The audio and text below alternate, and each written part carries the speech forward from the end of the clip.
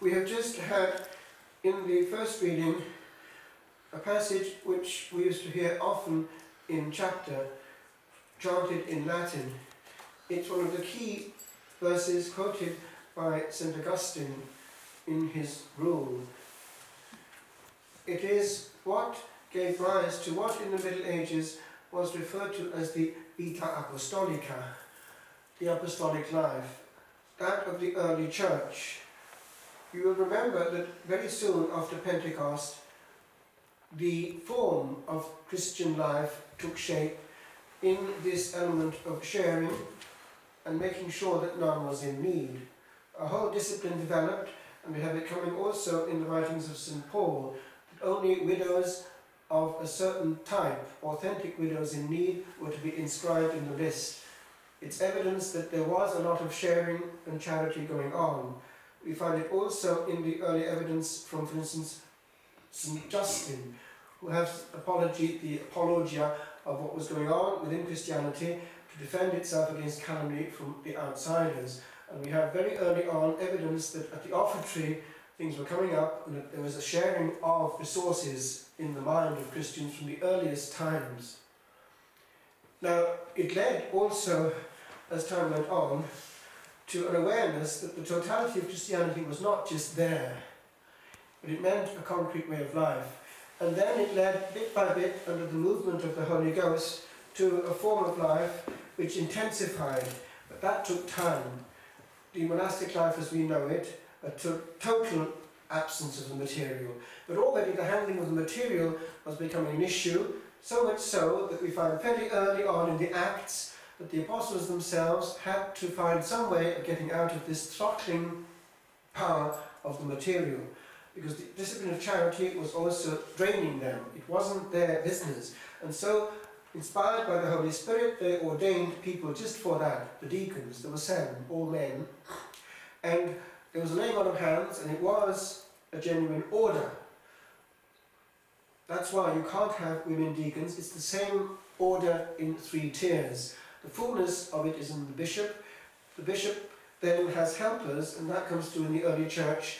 But initially the bishop would be the one celebrating, and then they'd have eventually the presbyters. He had a crown of presbyters. The word presbyter gives us priest, same word, it means an elder.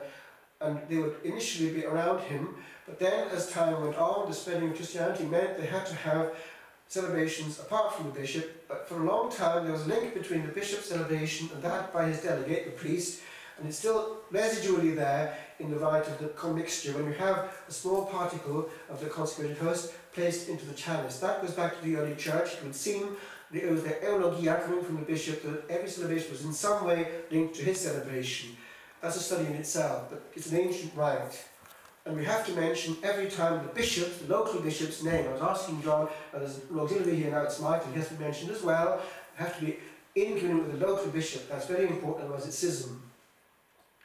Now, with regard to the specific issue of the quality of Christian life, that too is seen to be central. Why? It's the one thing that the Lord insisted on in the upper room. It was there that he gave the orders. The apostles, including Judas, were given the fullness. They were all bishops. And also he gave the essence of his teaching. Not complex. It was not made of many rubrics and precepts, but it was made of his new commandment. But that was perceived for what it was. And indeed it was practiced. We have evidence from outsiders. See how these Christians love one another. It was noticed. And therefore when it came to chanting a bit of the Holy Rule every morning in chapter, after Holy Mass, we would have this constant reminder of what we're at. It's shorter than other rules. It's only about a 5th size of the Rule of St. Benedict, but for that very reason it is more concentrated on certain points, and this is the central one. Indeed, Augustine, he admitted in one of his many writings that he couldn't live without friends. And he would have a whole concept of what it meant. He had it written on his refectory wall, "No one has a place at this table who eats his brother." Therefore, charity extends to talking about someone else. Now, going back over my memories, there are some things which make me still warm inside from remembering happy times, because one does miss sometimes community. because all one's formation has been with one's brethren. And I was remembering how over the years I had a lot to do with interested closed nuns and had to give them retreats or whatever it might be in formation. And I was noticing, as other men have noticed, the difference between the female and the male in community. I'll just give you an example. It's the kind of thing that actually you'll remember. You won't remember concepts so much as examples, but apply it to yourself. It could apply equally to anyone in the family, because the same dynamics will work always when you get men and women living together.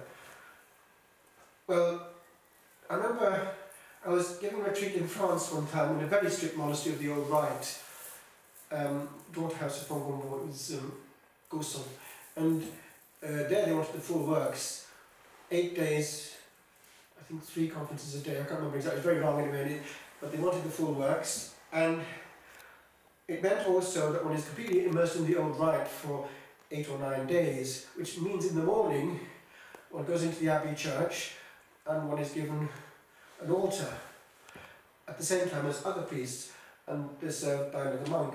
So all around the Abbey Church there's a buzzing going on, and it's very dense, holding mass all over the church but individually. So there, I noticed that there was this young woman there in the church. She always drifted towards our altar, very pious, and afterwards she told me, something told me to go towards that altar. So there she was. And then at the end of the whole retreat, this lady asked to meet me. So I went, oh, okay, well, look, we're looking for a cook. Can you come over to our monastery for the summer? And because our monastery was French-speaking, it's a bit French-speaking. And okay, I'll come along. And so there she was. And we were discussing in chapter one day, when the conversation went something like that, I think she was actually present. Well, said one of the brethren, you put a woman in the midst of a male community, and she'll sort of survive. You put a man in a female community on his own for a while, and he'll crack up. And she was completely in accordance. And she was telling me the things that she was observing as a Frenchwoman in the midst of a French community, how she could see the still before the storm, temperatures rising, telling me, off they go, I'll excuse myself and disappear. And she comes back, and then back to normal, there's nothing going on. So, and she knew perfectly well how men are. Over and done with, and they move on. They park it. Now the other side of the equation is this. Some years ago, I was in Italy, and I heard this.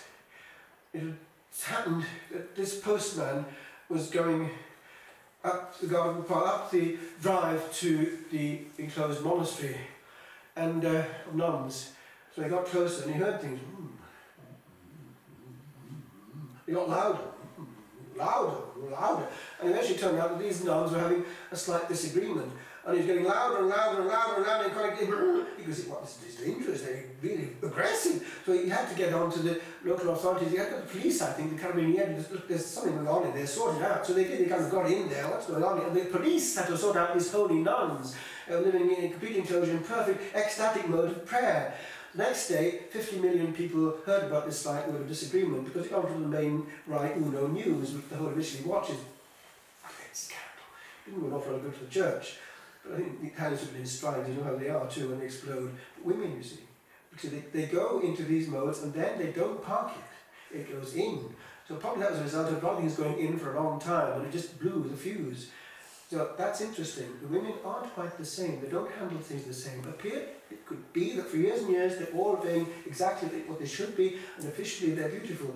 I remember just a few weeks ago I was writing this to a young nun in a monastery of enclosure in another country, and I drew a picture of something like this, an aquarium, and these holy fish moving around, each with a halo and a big grin with big teeth, and going around one next to the other and doing this note. And then there's the balloons of what's going on, you see, in their mind, and with the simultaneous translation service. Go and boil your head in mustard. In other words, what you see is not always what's in there. But with regard to our own community, yes, there were these almighty busters, but they were very soon parked. And the proof was this: you can always have a good laugh, and that's a great help. It's actually an indirect way of healing all the pain. Remember the gift of the sense of humour if things are getting heated. Have enough balance to see what you're at, how thick I am, stand back and laugh at yourself. Now, this happened, just a concrete example. I was always involved with my next door neighbour, Frère Dominique, and great man, one of the great chanters with a smattering humour. And one about old house, I was sacristan for years, during the high mass on Sunday, all these chanters had to be prepared, and who's preaching today, who's saying, oh yeah, Farlungo, blah blah blah, he was huge. So anyway, so I prepared to see the chasuble was only under the major chasuble I put, what was it altogether, I think a razor blade or something, and because in French, if you shave somebody, it means you're boring them to tears, so I put this razor blade, 500 to be shaved in one go, and then I also an aftershave also, pour essuyer les conséquences, to wipe up the consequences. Vengeance is sweet. He was in charge of the kitchen, you see, so when I came back from Vespers afterwards in the evening, was it? All in great silence, and so not a word is all in utter silence, all chanted in Latin, before my place in the refectory, a huge bathroom system of Nutella, because I was fond of chocolate Nutella, you see, and to boot along piping, you see, a tube, and a syringe as an intravenous Nutella, and couldn't say a word.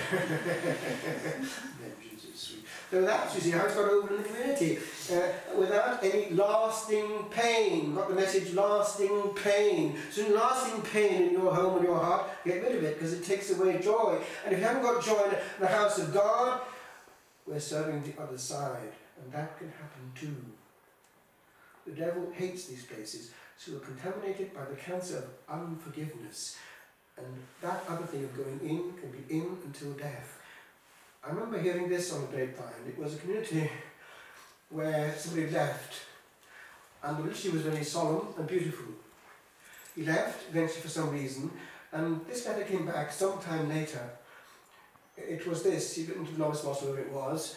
The liturgy was very solemn, very reverent, very beautiful, but I did notice that there were one or two of the brethren who never talked to each other. Now, a young man picks things up, and it's not quite so easy to fool them.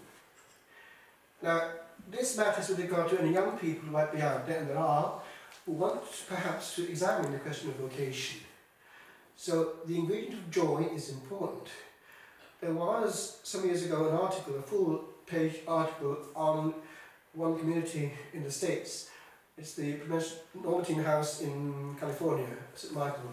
And there, they have a huge number of vocations because they're very faithful. And one young man had answered the question of the interviewer, why did you enter this community? I was, he said, in a camp, and I noticed one thing. There was joy amongst these brethren, and I wanted it. So they're growing and growing and growing, and now they're in the monastery. And with regard to that, I've been telling people recently, until fairly recently, you had sometimes to look outside Ireland for somewhere which was really safe. Now it has actually changed. If you're thinking about a vocation, you can avoid the situation of going into a morgue where the young ones are looking after the elderly ones. And there is, thanks be to God and His divine providence, a community, for instance, where that can happen, and you can be guaranteed orthodoxy, reverence, and joy in the Lord, which is going to carry you along. Because religious life is not always up there. It's often really down there in the heart of the person who's no one to talk to. And that's the bit that can be safeguarded. I'm thinking of, just I've got a message from, I haven't actually opened it properly yet, but one of the fathers said, because they've got fathers and sisters who have just written to me, they were trying to meet up with me yesterday, I didn't get the message in time. The home of the mother, it's where Sister Claire Crockett was, and she died in that earthquake in Latin America. But she, through providence, died there and had a greater effect after her life than during it. Because it's gone round, and young people look at what's going on, this is interesting. So, and I've been telling girls, and they get good answers from them. They don't have, for instance, a limit of age, which is important, they're open, but they do have this element of authenticity and this balance of having priests of their own to look after them. And that's not indifferent, because the complementarity of those poles is a huge benefit. Because girls on their own, without the men to look after them and keep things orthodox and give them nourishment on their level, a bit of liturgy, is sometimes unhelpful. I mean, part of the problem actually in Ireland, that for instance, Carmelite nuns or whatever small communities don't have a priest on their level. They have no priest coming in and going out, but they're not nourished in the same way as one of their own would be, with beautiful psalm liturgy, heavy, dense teaching, good confessions. It's a big difference. So there is out there this great blessing that we have now in Ireland. Beware that one can orientate a girl, or even actually a boy, to that new adventure which is actually being blessed richly by the Lord. Why? He's in command.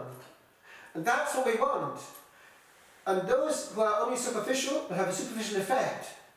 Those also who are led and, as it were, formed by priests who are with it, giving all the latest doctrines, won't necessarily be blessed. And contamination can come in to what they hear in church.